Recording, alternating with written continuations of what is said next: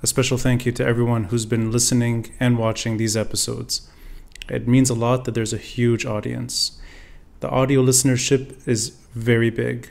Hundreds of thousands of people have tuned in since I started this podcast. The unique listenership is big.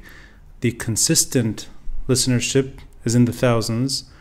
The visual viewership, if you will, the YouTube audience, isn't that big. I am putting extra effort into the videos, trying to make them look as appealing as possible without overspending. So everyone who's been donating through Patreon and PayPal, thank you. You've helped me improve my equipment. I will ask for a small favor. If you can subscribe to this channel, it would mean a lot. And if you can like or comment on this episode, it means a great deal. Algorithm related stuff. So just to make sure the channel is visible and that people do notice that there's a video version to the podcast. It just means you have to engage a bit more, if you will. So just a matter of liking, subscribing, commenting, you name it. So without further ado, Samy Gemayel.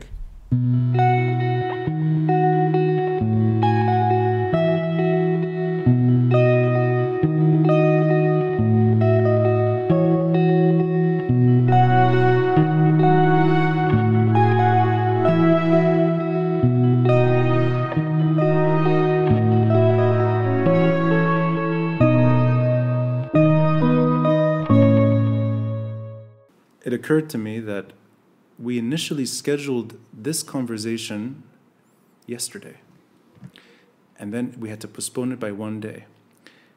It was your brother Pierre's birthday yesterday. And I know the feeling that birthdays are private matters. They're really family occasions and friends. The public remembers the anniversary of the assassination. I don't think many people know the birthday. So that, for me, was very important. I think we have something very difficult that we share. I think it's a scar. And in your case, it's not just your late brother, Pierre. It's your uncle, Bashir. It's your family's legacy. In my own world, it's my father. And I know we're different people. You're the current president of Kataeb. I'm a podcast guy. We have different lives. But we share that important bond. And for me, it's two things. It's a scar, but it's also purpose. And I was wondering if you feel the same way. It's a real pleasure and to have you here and to have this conversation and do this small episode. Sometimes people cross each other, different fate. Different fates cross each other on a journey. And it is true that we don't look at things the same way others do, you and me. We have different perspectives, we have different angles when we look at some events that occur in our country. A lot of emotions come in, a lot of background resurface at some point. But to answer your question, I would say that I think that the way the assassination of my brother was not the first drama in the family. We have 5 members of my family who died by assassinations or in some fights. My cousin Maya, the daughter of Bashir, was killed in a car explosion. My cousin Amin died in April 1976, during the war. My other cousin, Militia Gemayel, also died in the war. So since I was born, it's like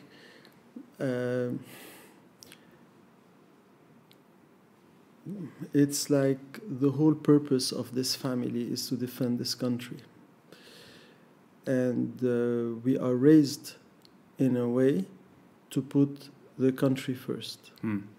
So when I married my wife, to give you an example, before I married her, and she maybe one day you can ask her about that, I told her, you have to know that you will always be second in my priority. First priority is Lebanon.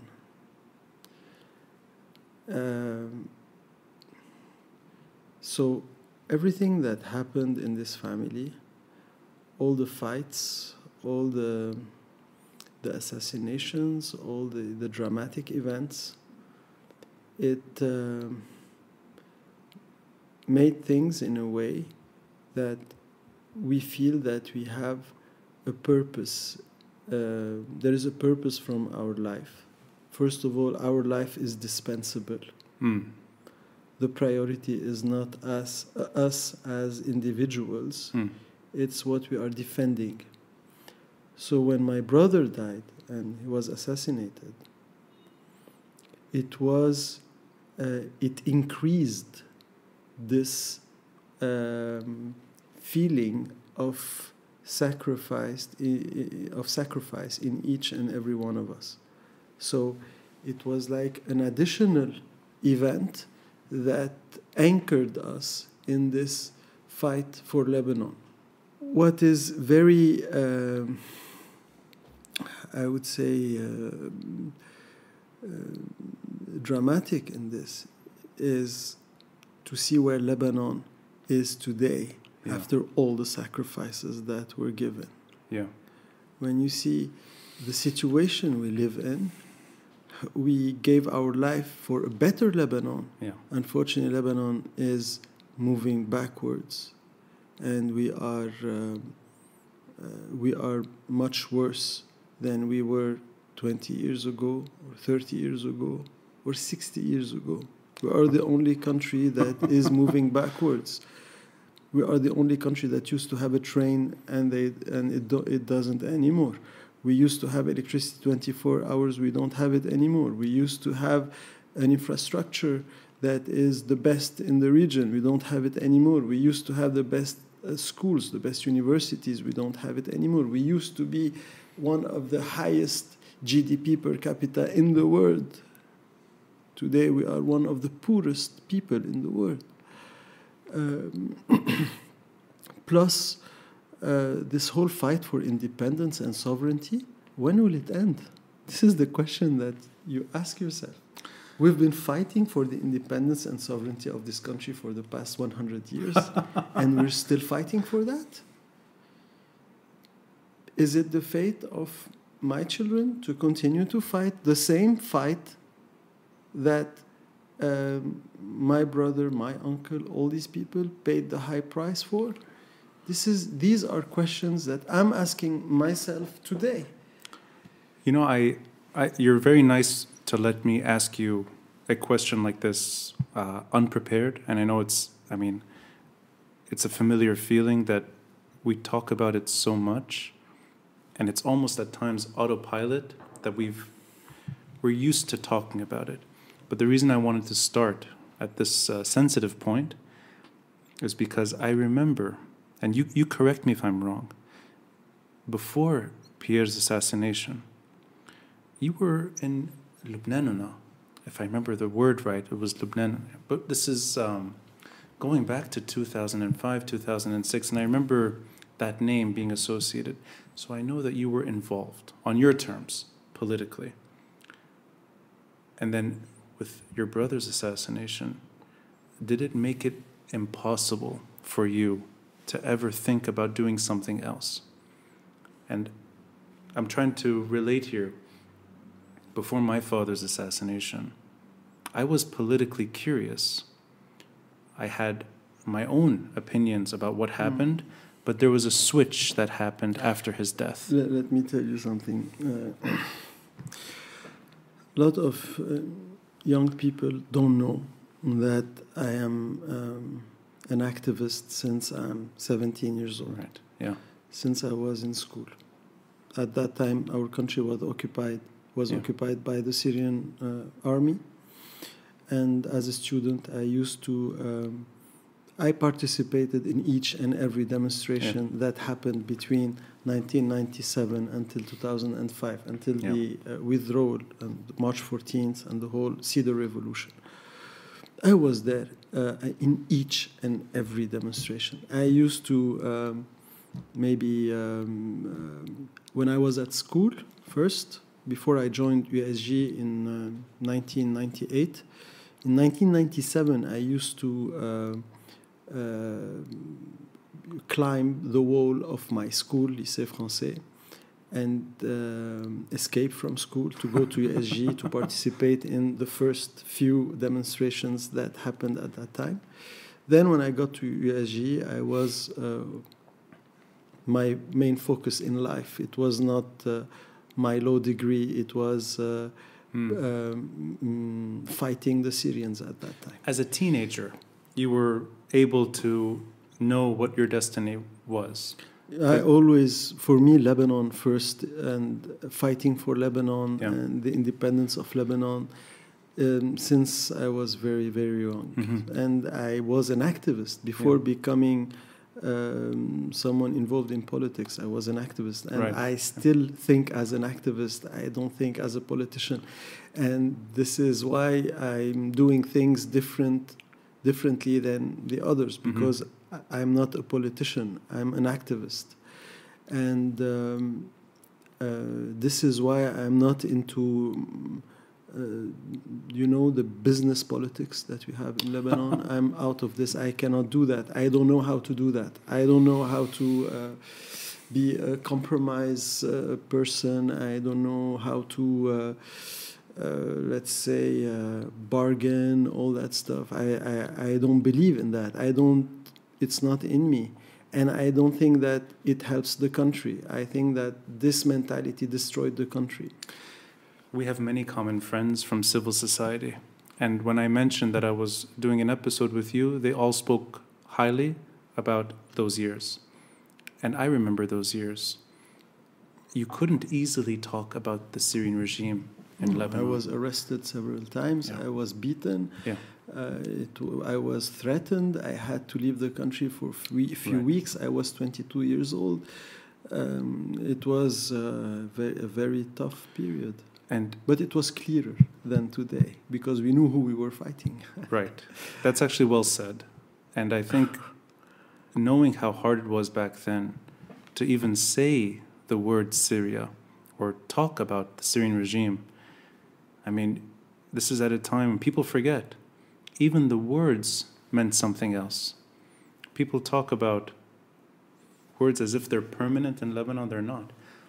Kataeb paid a price under Syrian influence. And I remember, even in those years, there was a false division within Kataeb because of those years. And your return to Lebanon, I hope I remember this right, it's prior to your father's return. Yeah, exactly. So you were a teenager, charting your own path. So that for me is an interesting difference we have, that you knew what your destiny was from an early stage. I think I came later. And for that reason, I think our age is also an advantage.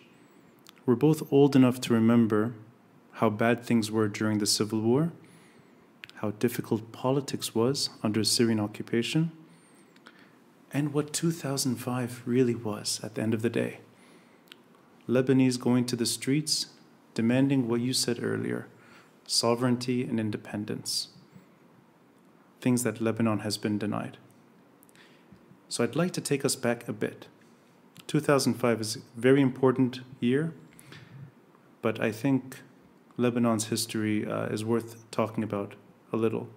And Kataeb is one of the founding parties in this country. It predates Lebanon's independence. In 1936, French mandate, this party is established. It's a national party. It's an important party, and it grows in influence. By the late 1950s, it's in the Fuad Shahab government. It's playing a role in state building.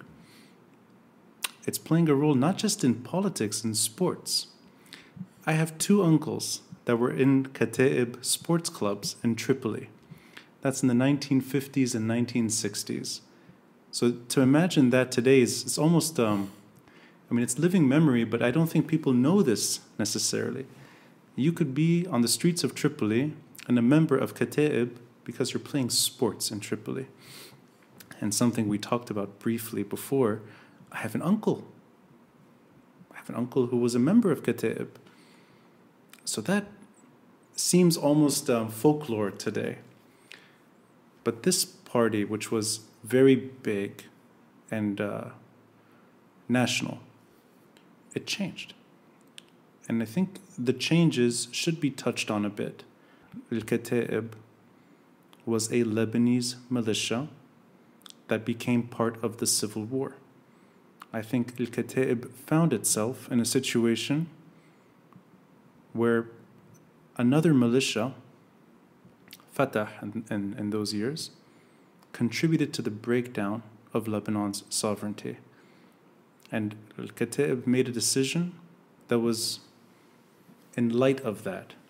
And I think that may help explain why it's not just a story about militia killing each other. That Lebanon's sovereignty, it took years before the civil war started. But those years, 1970 to 1975, Al-Kataeb became part of the uglier side of the story because of a militia that was in this country. Now, this automatically will divide opinions, but I'm curious if that's how you see it or if you see it in any different way.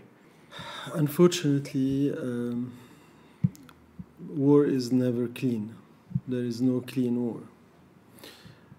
What I always emphasize on is that the war didn't start between Kataeb and the Palestinians.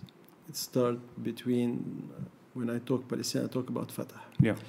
It started between Fatah and the Lebanese army. Yeah. So you have to go back to 1969. From 1969 to 1975, the clashes that happened on the Lebanese soil were not between Kataeb and Fatah. It was between Fatah and the Lebanese army. And in 1975, when the Lebanese state and the president of Lebanon decided to stop this aggression on the sovereignty of Lebanon by Fatah that was spreading its militia all over the country near the camps around Beirut, etc. The president was blocked by the prime minister. The prime minister resigned, and he couldn't move the army anymore. So he said to our party president at that time, Pierre Gemayel, yes, and to Camille Chamon, he told them, I cannot do anything anymore. Right. So you have to defend yourself. Yeah. This is how it started. Once a war starts, you cannot control how things go, because a war is by definition ugly. So yes, I think if we had a strong Lebanese state, a strong army, statesmen that put Lebanon first, the Lebanese war wouldn't have happened.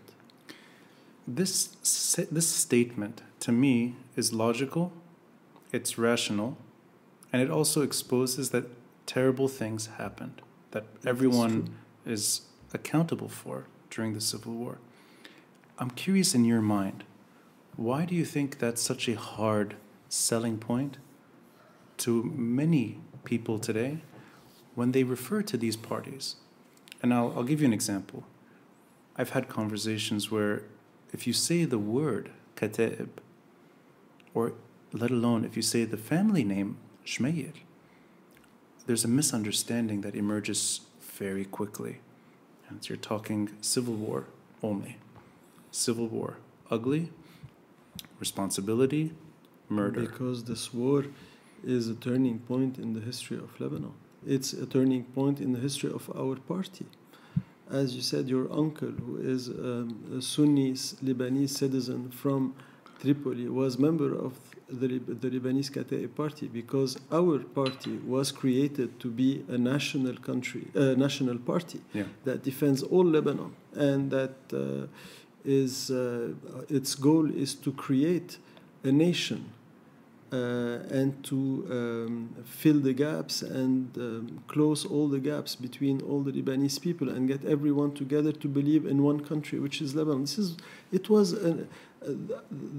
the target of Kataeb always was to build a nation, a Lebanese citizenship, regardless of religion, and to separate totally religion from state.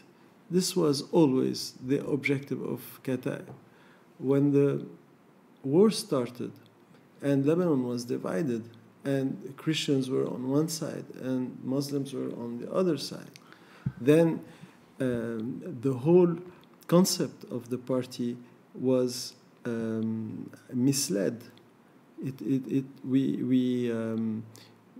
All the Lebanese people were dragged to something that destroyed a lot of our unity. So I understand that people, unfortunately, only remember this part of history. They don't remember what happened before that and what we actually stood for and still stand for today. What I am doing today is to go back to the roots and bring back Kataeb as a national party that defends all Lebanon, and with a clear objective is to create a sovereign, independent, a modern state, and have a real Lebanese citizenship, a feel of belonging to a country, the feel of belonging to a nation, a Lebanese nation. And unfortunately, what happened in the war is still something that is, I would say, it's an issue between the Lebanese. And it wasn't solved because we couldn't, after the war, sit together and do this truth and reconciliation process. And the issue is not only with Kataeb. The issue is between sects. When you talk to Christians that are not Kataeb, you will hear things negative about the other sects. When you sit with Shia people, you will hear things that are negative towards other sects. When you sit with Sunni, with Druze, Lebanon today is fragmented, and you are still paying the price of war. And parties like Kataeb are paying also the price that Lebanon is paying, and the Lebanese people are paying, which is the division of our people into different ways of dealing. So, for me, we have to rebuild that. And what I'm doing every day is to try to break the boundaries, to explain, to open up, to sit with people that are ideologically or even from their family history, etc., they used to be against Kataeb, and try to explain to them that there is a new era, that try to understand what happened, why it happened, and how we should do things in a way that history doesn't repeat itself. I'm going to ask, this is it's both personal and it's in a way generational. I've noticed something, that the older generation that saw Lebanon collapse and watched the worst part of our history, they've been able to move on largely, I think, from what those words meant during the war. And I'll give you an example. I've met too many extended relatives that you say Kataeb, and they sort of, it's almost a, you're bringing them back to the 1980s. But if you talk about Kataeb now and the politics today, it's almost 100% in line. So it's the same word that means different things. And I think that's the value of this perspective. I don't know if the younger generation has that. And my understanding so far is that the younger you get in this protest movement, the more pure it becomes, which is if anyone was involved in Lebanon's politics up until 2019, at any point, they're part of the problem. I'm curious if that is something that can be addressed. And I know Kataeb, and you in particular, you've taken steps which are unique. You've been in the opposition for years now, prior to October 2019. You've publicly stated why. I remember interviews that you gave almost 10 years ago now.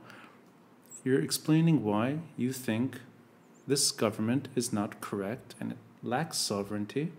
It's handing the country to Hezbollah. Prior to people saying it now, you were saying it years ago. You opposed many things that pushed Lebanon over the edge. It's also important, this is not a Gemayel family company. There's been, what, seven presidents? 7 presidents. 5 of them are not Beit Gemayel. So that is also very important. There's a crowd in the opposition that just doesn't want to hear it. They want everyone, part of the old guard, out. Is there anything that can be done to maybe massage that view and make Kataeb even more accessible to the very, very, I think, rightfully angry protester who wants to see change? First of all, we have to do everything to always do the right things and say the right things. And this is what we're doing.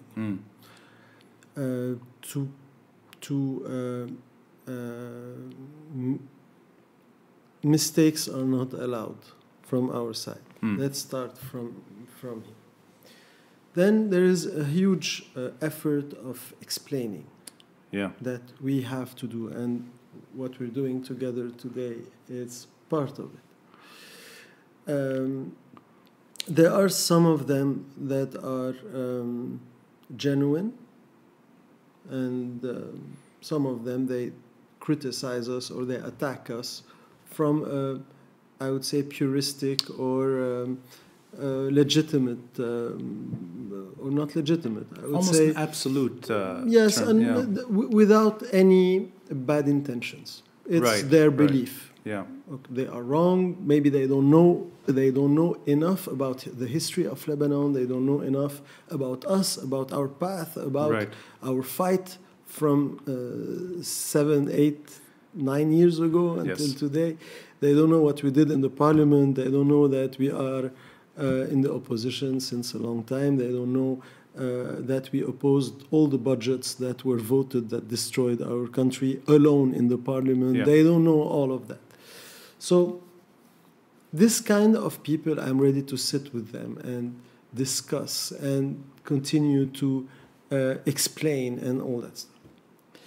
I think that this category of people that, because we have to acknowledge that we did a huge effort that I would say today 70 or 80% of the opposition youth is okay with us. Right. We still have this portion that is still negative. So I'm talking about this portion. I would say maybe 30% of it is from maybe they don't know, maybe they didn't read enough, they don't know enough about us, about our path.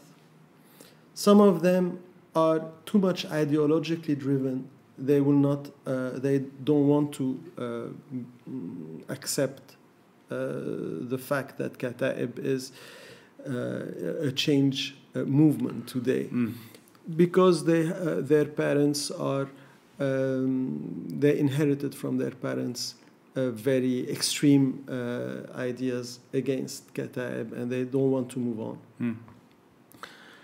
And the third category, and I think this is the category that is the most influential today and that doing a lot of damage, people that have personal interest into not letting Kataeb be really, I would say, part of this big change movement in Lebanon. They are a very small minority, but they are there and they are doing a lot of noise in order to discredit Kataeb. And these people, because maybe they want to be candidates in regions where Kataeb are, or maybe because there is a personal problem with some people in Kataeb, maybe because... so there is always a personal agenda in in most of the very high voices you hear.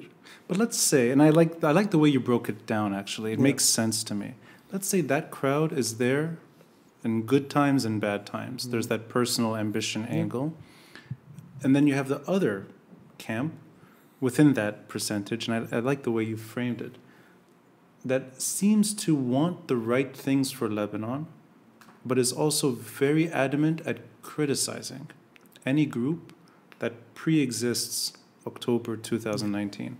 And it's maybe a sensitive question, but I'd like to ask you, is there anything that Kataeb could do more than other parties in initiating what you said earlier, which resonates with me, have that reconciliation? The national government has not pursued it. Clearly, it's something that we don't have. There's a lot of missing data. We have film that tries to do this. Two of my favorite movies are both sides of the story, West Beirut by Ziad Doueiri and The Insult by Ziad Doueiri. One about Damour, one about El Gharbiye. It's the same director offering pain from both sides. Kataeb is obviously portrayed in one side of that story, but is there anything that can be done to at least heal those wounds on your terms? Beyond mentioning it, which I think is good, parties should say that they did bad things during the Civil War. No one is innocent in that sense. But that explanation and maybe that healing, is that part of any program that Kataeb could at least initiate and say, we're ready? And part of our program is to have this truth and reconciliation process. Not only for Kataeb. I think that this maybe Kataeb is the visible part of the iceberg, but I think that the issue is in the hearts of all the Lebanese people from all sects. Yeah. I think this is an issue that should be addressed. We are ready to do it anytime, and we are doing it, and we are saying clearly that yes, we have thousands of our party members that gave their life for defending Lebanon, and a lot of mistakes were done, a lot of things that should be avoided have been done, and we are not saying that we didn't do any mistake or there wasn't any things that happen in the world that are we are not at all saying that. We know we did our self-criticism. We know exactly where we were right. We know exactly where we were wrong. We know exactly all the exactions that happened during the war. But this is something that you don't do alone. We are ready to do that. We already did it with the Palestinians. We had this truth and reconciliation with the Palestinians in 2008 for a day. We stayed there for a day with all the representatives of Fatah movement, and a huge communique was published afterwards, and it's still there. We did the same with Walid Jumblat. We did the same with Samy Gemayel. We did our part, but bilateral with those who wanted to do that with us. Right. But this is not enough. I think this is a process that should be organized by the Lebanese state, that includes everyone, that opens up all the wounds, so you can close the wounds in the right way. But on our side, we are open. We are open to anything. The problem that we have today is that our country is under quasi-occupation. We have an armed militia that is killing our people, that is controlling our country, our state, our institutions. This militia imposed us our president. It is imposing our governments. It is controlling our elections. And we are somehow in a state of occupation, except that those who are the occupiers have Lebanese passports. But they are in control of the state. They are taking orders from abroad, from a foreign regime with a religious ideology. And unfortunately, we have this fight to do. We are not in a normal state where everything is okay, so let's have the luxury to stop everything and do this in-depth kind of psychological work on ourselves, etc. So we have a collapsed economy. We have a sovereignty that is totally destroyed. We have people that are still dying until today. Luqman Slim was assassinated a year ago, or maybe less. So half a year ago. Things are not ending. We are in the midst of a huge fight. We are ready to do our part, but this is not the priority of Lebanon. Kataeb is not the priority of Lebanon today. The priority of Lebanon is to get out of the situation that we're in, to get rid of a political mafia that is totally under Hezbollah's umbrella and doing what Hezbollah wants. We have to get rid of these people. We have to push the Lebanese people to rise up against this big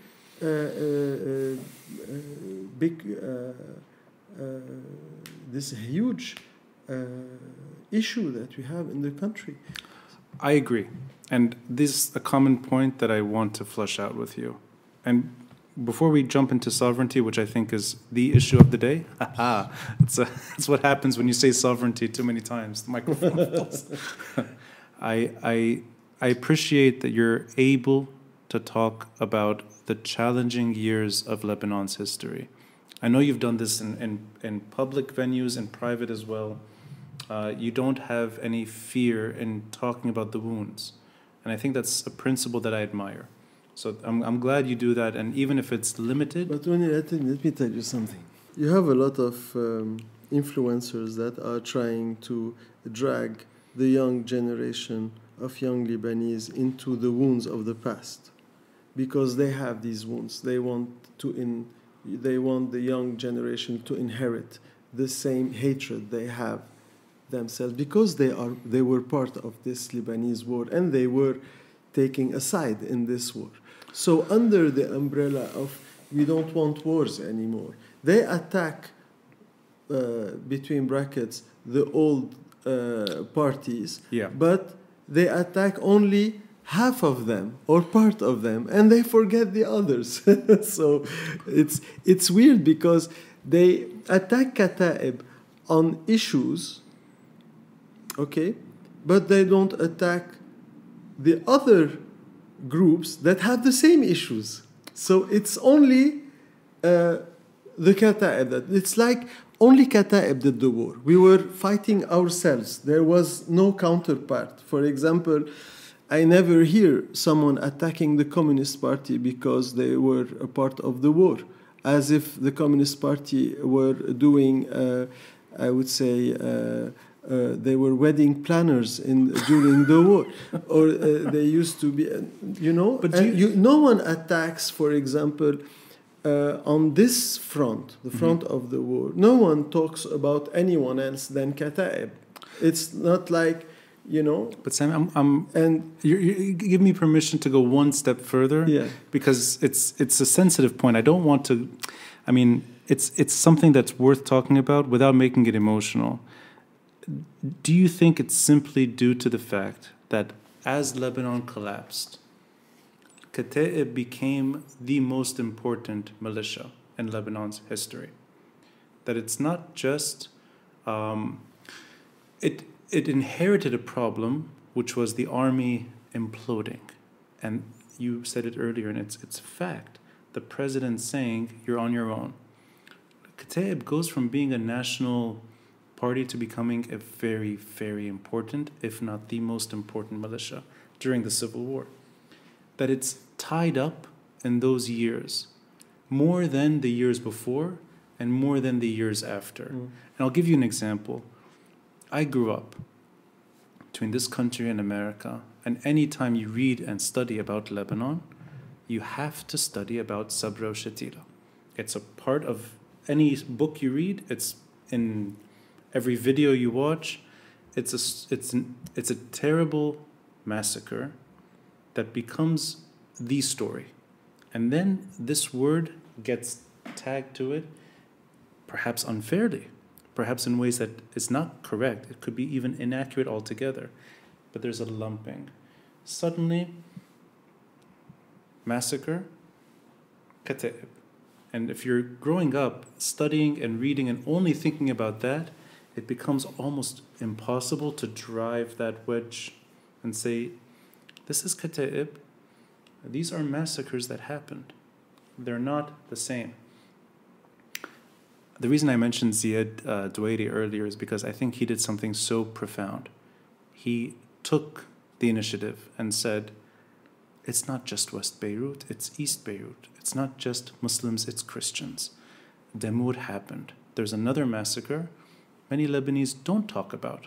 If there's an international audience, it doesn't know about Damour or any other massacre that happened. But there's that one that takes the stage, and it's associated with Bashir Gemayel's assassination. So do you think that is the core issue at the end of the day?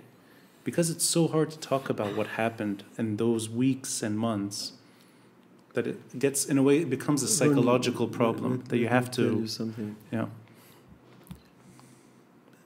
Let's agree on something. You have to take a decision.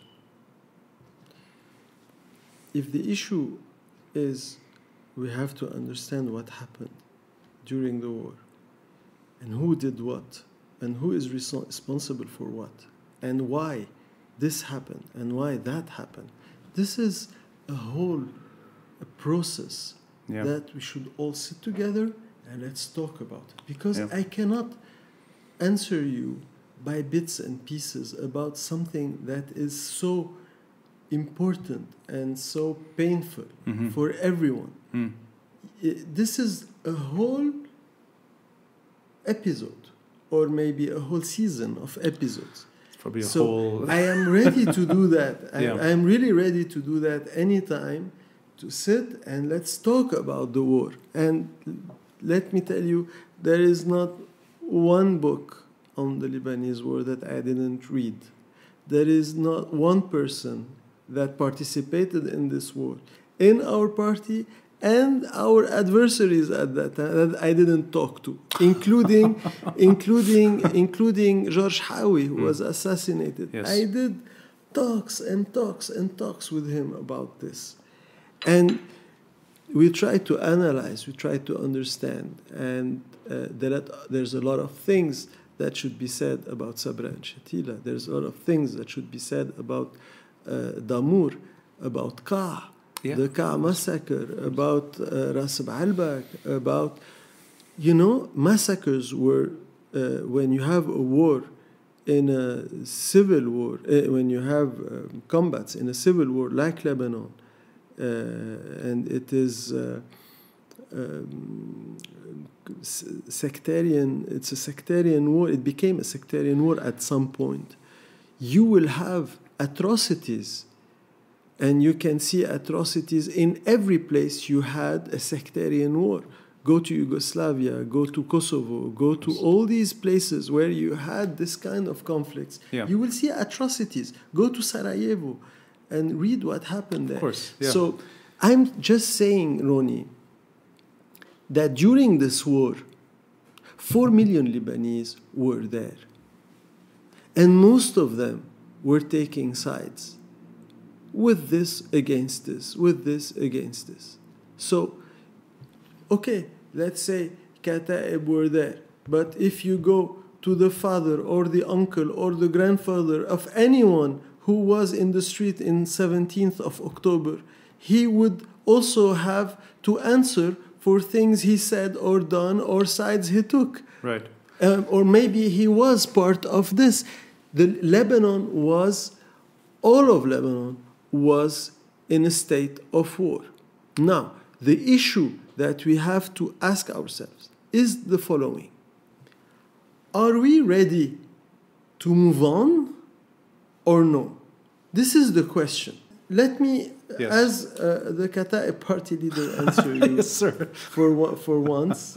I don't usually talk in this capacity. I am a 40-year-old. I was 8 years when the war ended. I studied in USG. I traveled abroad. I studied abroad. Somehow I managed to understand how humanity works. And I want to do everything in my power so what happened during the war doesn't repeat itself. This is my goal in life. And let me tell you more than this. Those who have wounds are much more aware of how bad war is than those who doesn't know anything about war. This is why Kataeb party today is the most anti-war party in Lebanon, because we know what it means to lose someone. We know what it means to have your friend killed. We know what it means to visit families of martyrs. We know what it means to lose someone. This is why we will do everything in our power so history doesn't repeat itself. And I wish we can go from there, because if you want to hold accountable on the war, it's not about Kataeb. You have to hold accountable 4 million Lebanese people. And it's not only Kataeb, because Kataeb was not fighting itself during the war. No, I share that sentiment fully, and I'm glad that you're saying it this way, because I think that certain parties in Lebanese history are getting an unfair criticism for the wrong reasons. And I wanted to hear it from you, because I do think a group like Kataeb, it doesn't have to be only Kataeb, but Kataeb is doing a great job at reform.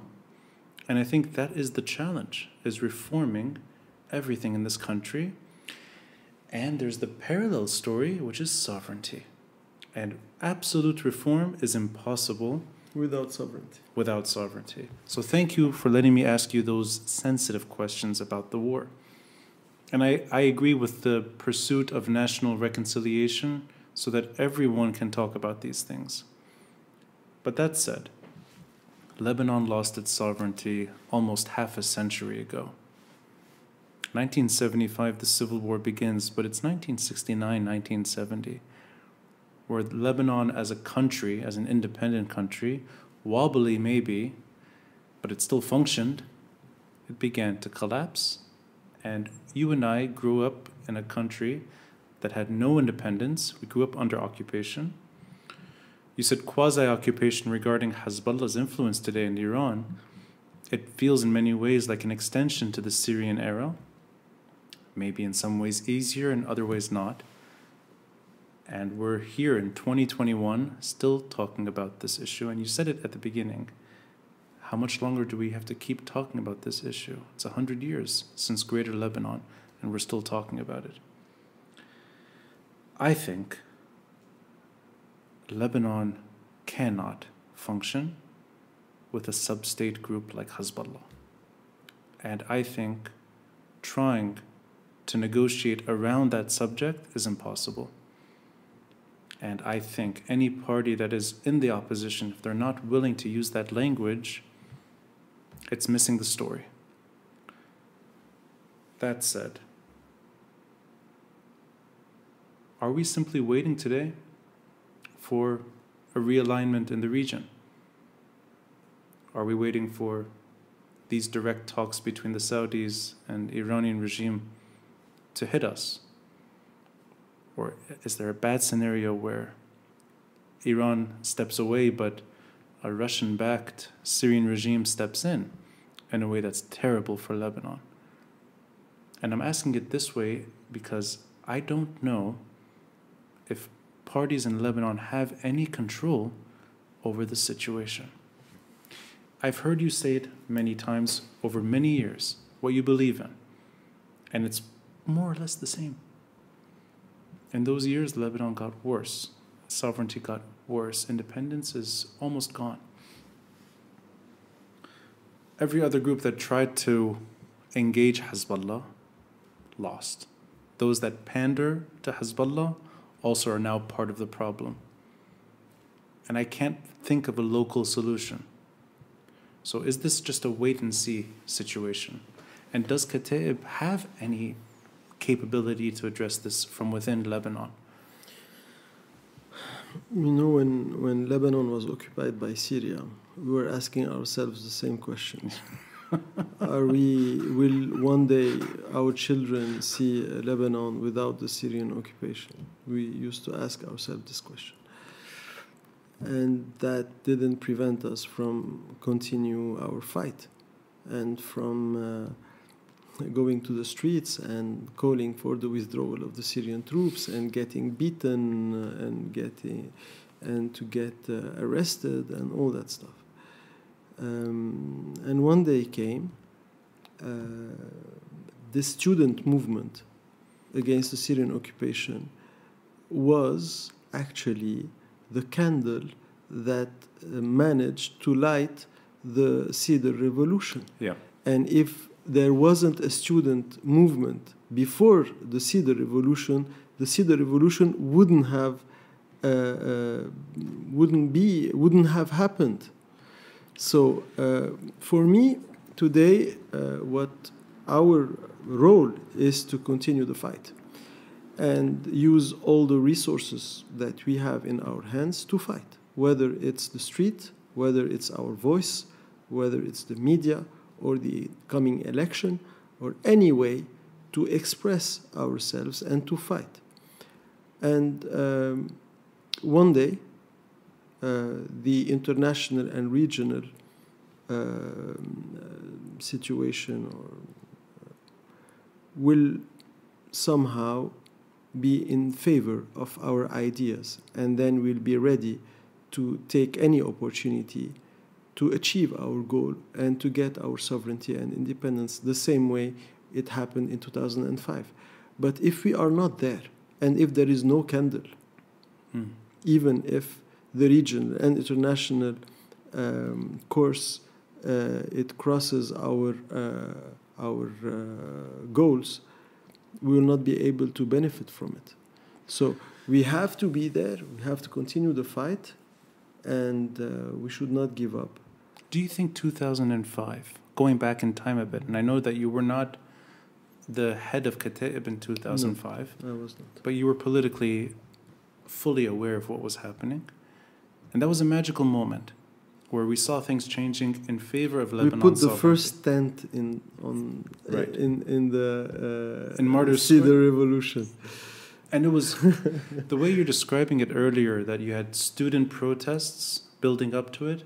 You have Hariri's assassination, which elevates it to an international story.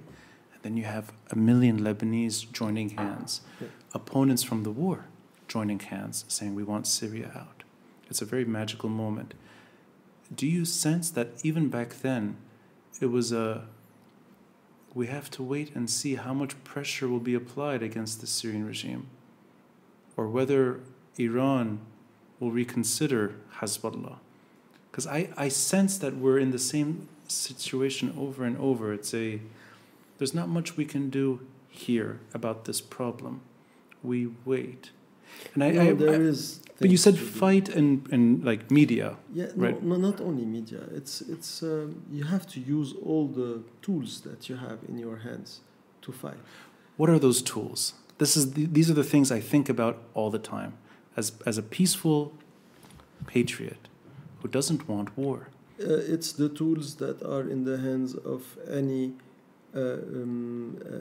peaceful resistance, because the only alternative to peaceful resistance is to bear arms and to fight back. And I don't think that Lebanon should use any. We should not go back to these days, to violence and all that stuff. We have to do this peaceful resistance, and there are examples in the world. You use the streets, you use media, you use your voice, you use election. These are the tools that are in your hands. You have to use them fully. And international relations, continue to spread the word abroad, do a lot of lobbying outside, and that's what we're doing now. But it is true that there is no magic wand or bullet, depending on which magic wand. No, but you're saying election, and that's the issue I wanted to wrap it up with. We saw elections in the last 15, 16 years. We saw March 14 victories. It's 2005 and 2009. A platform that wins the majority, and then you have dozens of people hiding in their apartments. They can't move on the streets. They're worried about being killed. I mean, the Phoenicia is closed right now, but I remember driving by the Phoenicia where people are hiding in that hotel. They don't want to move. It's a strange situation that this luxury hotel is housing MPs and ministers that can't move. And we both share that fate. Your brother, my father, part of that camp, killed. Elections, to me, don't seem to be addressing the story correctly. And next year's elections are an important chapter. But do you think they really matter if that one issue cannot be resolved through elections? Because we have majorities that demanded change. They were murdered. What makes this round different? It should address the one issue that is the weapons of Hezbollah. It should be the headline. And the problem is not that we were killed and that we were in the Phoenicia and that even when we won the election, they came and assassinated us. This is not the issue. When you are fighting an ideologically driven militia, and when you are fighting an occupation, or when you are fighting huge demons like this, you have to accept the sacrifices that you are giving. And I accept the sacrifice of my brother in this fight. And I respect it and I cherish it, and I want to stay, I would say, true to this sacrifice and be up to it. The issue is not the sacrifice. The issue is the compromise. The compromise? Yeah, this is my problem. The compromise referring to...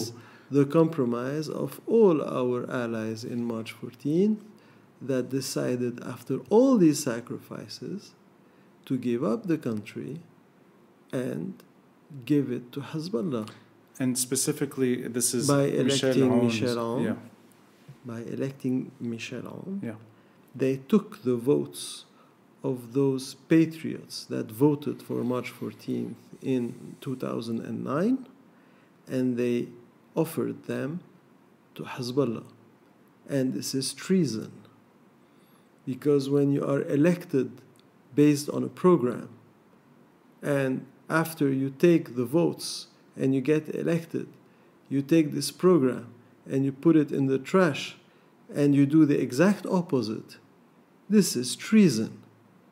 So I wouldn't have had any issue with all the sacrifices that were given in that period, even my brother's sacrifice, if at least we stood up to these principles and we stayed true to these sacrifices and we didn't give up and we continued the fight and we didn't compromise, then it would have meant something.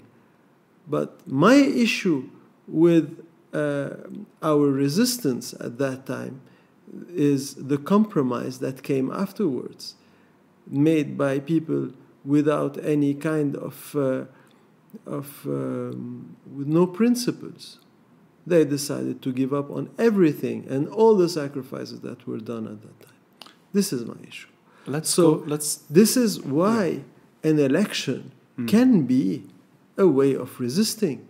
When my brother was elected in 2000 during the Syrian occupation, and he went up in the parliament and said, I demand the withdrawal of the Syrian troops from Lebanon, and he was the only MP with MP Mkhayber who called for the withdrawal of the Syrian troops from Lebanon. This is an act of resistance.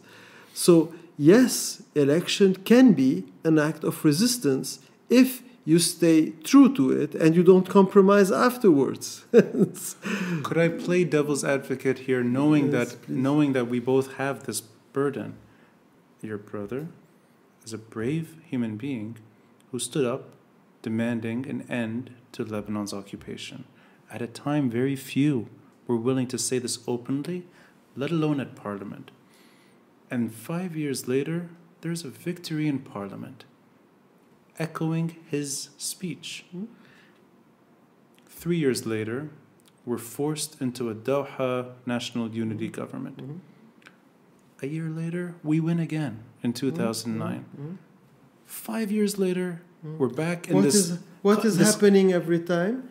Every time you have your allies who are compromising every time. So the solution is to get rid of these compromising parties and bring people to the parliament that are not compromising individuals. So let me ask you there. This is the point I want to get at. Do you think the way out of getting rid of these treasonous actors is through elections? Give me another way of doing it. So this is it's not the ideal one, because election will not happen in the ideal situation, in ideal environment.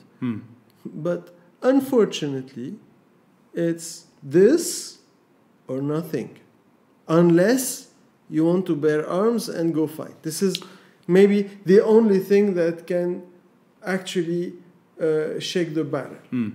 But except this solution, which personally I don't accept, because I want to do everything in my power all my life, so the Lebanese people don't live what we lived in the war. So this is for me an option that is the worst one. The only other way to fight back is to get in the parliament a bloc of parliamentarians that are not ready to compromise and that have a loud voice and that are true to themselves and that are willing to fight. So I'm going to ask, in the institutions. Let's flip it around. The opposition parties love to talk about Kataeb all the time, to the point that it becomes almost a daily subject. I'm interested from you. How do you see the opposition parties in this fight? I don't know if most opposition parties are willing to go down this road. I think some are. I think that those who don't want to talk about the sovereignty of Lebanon, we cannot work with them. Because this means that they are somehow accomplices of this situation. Because when you want to say that you are in the opposition and you don't see the issue of sovereignty, you don't see an armed militia that is controlling the country, it means that you are not genuine. It means that you are a new compromising figure, and that you are not willing to fight for what's right. Unless you don't believe in sovereignty, then I have an issue with you. And if you believe in sovereignty and you're not seeing that you have an issue of sovereignty in Lebanon, then there is another issue with you. So for me, I think that 80% of the opposition today is very aware of the issue of sovereignty and ready to fight for it. 80%. This is my belief. Let's assume that's true. Let's say it's unfortunately the 20% are as loud or maybe louder than the 80%. But still, on the ground, in the Lebanese population, 80% of those who are supporting the revolution are pro-sovereignty. But let's say that's true. And then 80% are in parliament. And suddenly there's a sizable bloc in parliament that represents this view. Do you see a way to engage this issue in parliament? And I think yes. So how does a local parliament tackle that geopolitical nightmare? Is it in the parliament's agenda even to talk about those issues? It's not on the agenda because you don't have a sizable bloc in the parliament that is ready to fight this fight. Once you have a sizable part of the parliament that is willing to go and to fight this inside the institution, then it will be a subject and it will be an issue in the parliament. But you need a sizable group to hold this cause and defend it in the parliament. And I think, unfortunately, Roni, and I go back to this every time, we know that it's not ideal, and we know that it's not gonna change overnight. Unfortunately, we don't have other tools, except find another proxy elsewhere in the region and fight back and play the same game. We don't want that. Or take arms and fight. Unfortunately, we don't have other tools. Let's be clear about this. So for me, yes, if we have courageous people in the parliament that are ready to fight this, it will offer the Lebanese people a leadership in the institution, a legal and a legitimate leadership, an elected leadership that can mobilize people and maybe work for 4 years in order to get the majority next time, or at least have also a partner for the international community. The international community today, they want to meet with the opposition. Who do they meet? They don't have a partner. You need a legitimate and elected partner for the Lebanese people on one hand and for the international community on the other. So whatever you want to do, there is no harm to have an elected bloc in the parliament that is defending these values. So starting from there, if there are any other ideas that can have more effect and that can bring more results, I'm all in. So it's really being in place in case things line up better, so that there is an opposition or a different regime able to seize on that moment. Because I think I understand this, that no harm really means you want these voices in parliament when things are working better in terms of Lebanon's sovereignty. And even if it's getting worse, you don't want people to fight this fight in the parliament? Yeah. So anyways, even if parliament has limited impact, we understand. It is limited because you don't have the majority. But you can get to a stage where you can actually get the majority. Things will not stay as they are. I think that Hezbollah is changing the identity of Lebanon. And this fight is going to be stronger by the day. I think that the Lebanese people, will understand the meaning of Hezbollah controlling Lebanon on their daily life. When we say, why there is no investments in Lebanon? Because Hezbollah is not allowing this country to be a stable country. Why we have an issue with smuggling? Because Hezbollah is controlling the borders. Why do we have an issue with the electricity? Because Hezbollah is controlling the network. So yeah. when you every issue that is facing the Lebanese people today, or most of them, I would say 90% of them, are in a way or another linked to Hezbollah controlling the country. I think also reform-minded people. And let me just one more of course, point. yes. Why the corrupt politicians, after the most beautiful uprising in the history of Lebanon, if Hezbollah was not protecting the mafia that is controlling Lebanon today, do you think that the 17th of October revolution wouldn't have they wouldn't have fled the country if Hezbollah was not protecting this mafia?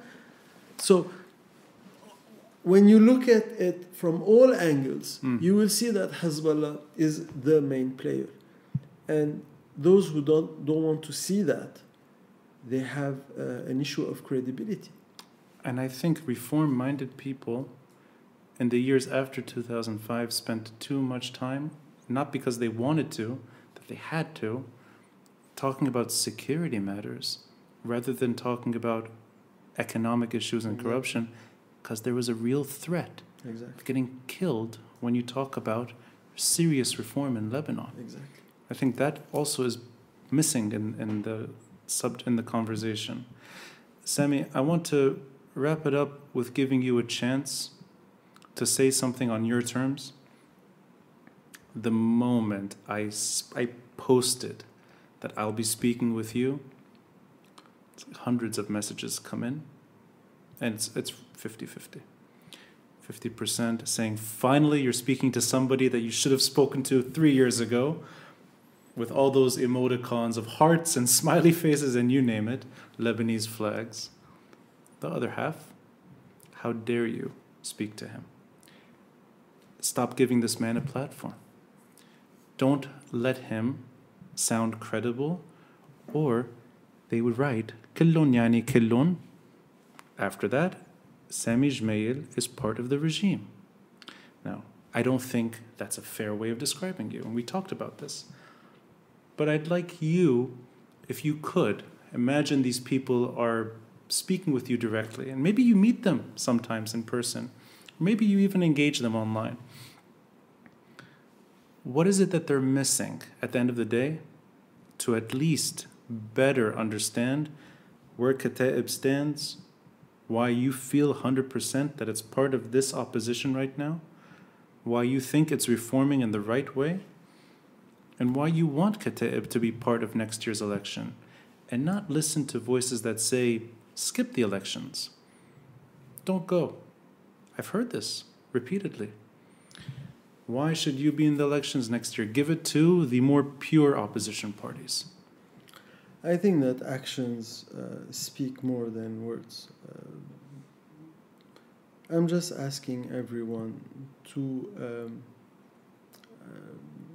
judge us on our actions and our political positions, and not on personal agendas or historical background.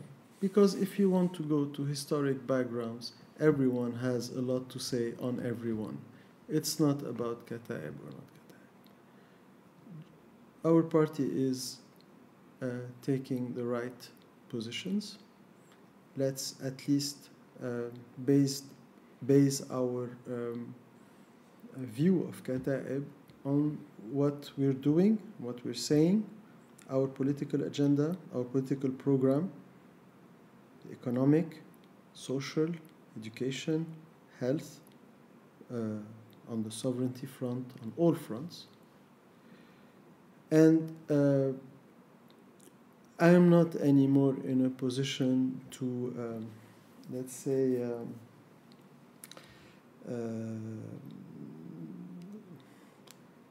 we said everything in the past 2 years. We talked to these people. Those who were convinced were convinced. Those who are still have some unanswered questions, we are ready to answer them anytime. And I'm ready to go to any place and to talk to anyone if there is a goodwill.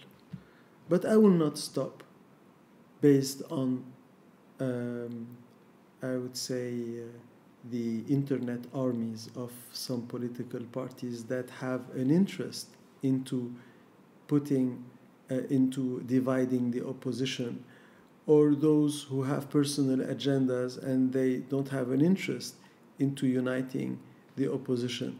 I will just tell all these people, take the example of the engineering elections. You will see that a coalition regrouping all the opposition, including Kataeb, including our friends, look at the results, 75%. It was a landslide. Does that, in your mind... Yeah. Let's try to learn from this. Kataeb strategically decided to not go in the front of the engineering and architecture syndicate election, which is a political calculation that worked. It made sense.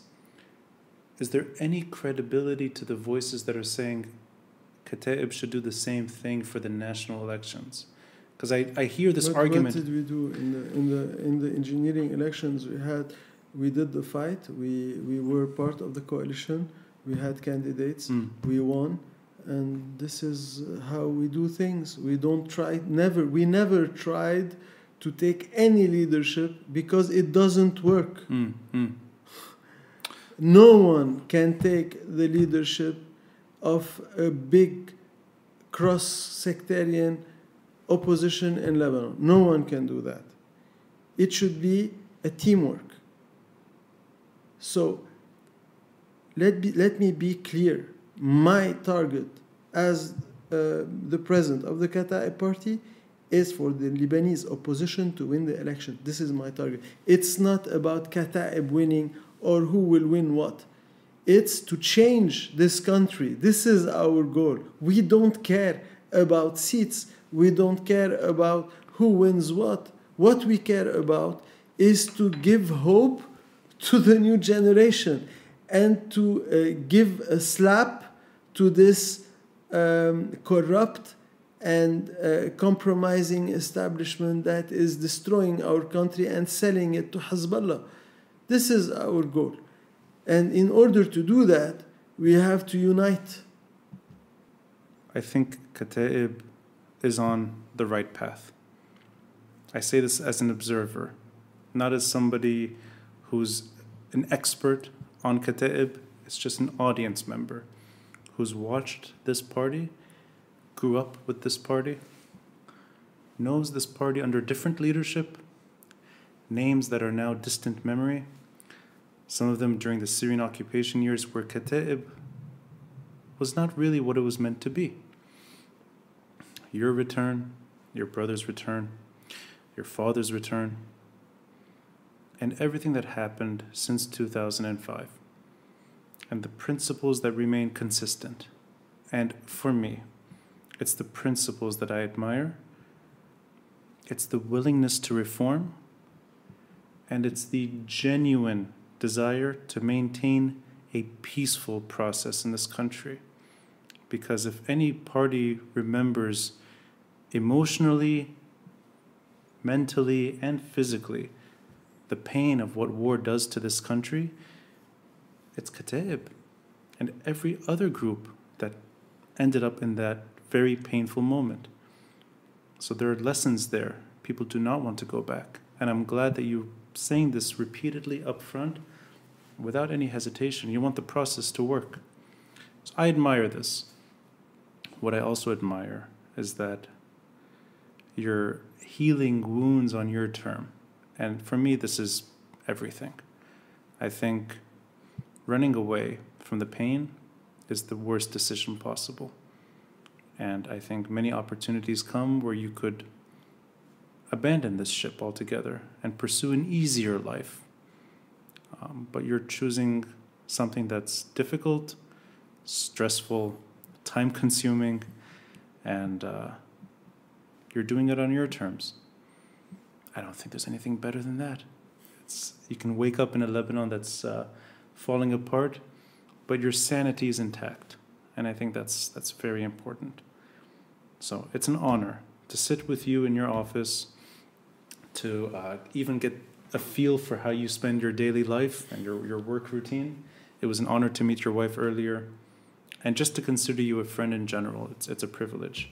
So thank you for letting me into your world, Samy. Thank you, Ronnie. And thank you for giving me your Friday night, because I know you have better things to do than talk to me. And thank you for everything you're doing. Continue to be a free voice in the desert.